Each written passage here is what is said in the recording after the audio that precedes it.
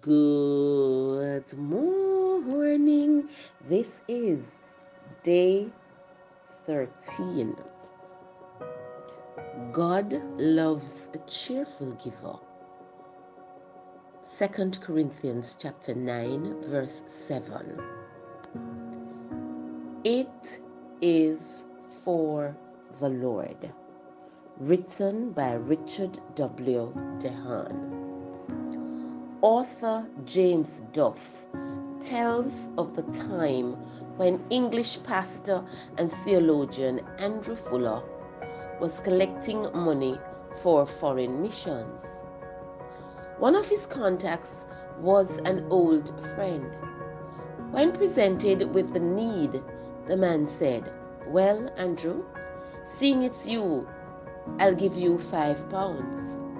"No," said Fuller, "I can't take your money for my cause, seeing that it is for me."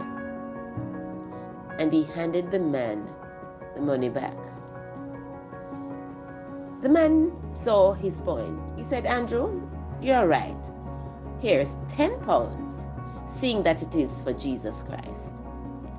Duff concluded, "Let us remember, it is not the amount we give toward helping the Lord's work, it is the motive that He looks at."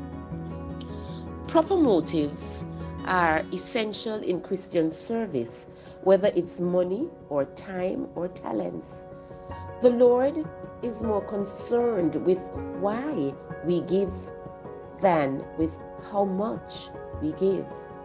We should never give to receive the praise of others, but because we love God and desire to see His name honored and glorified.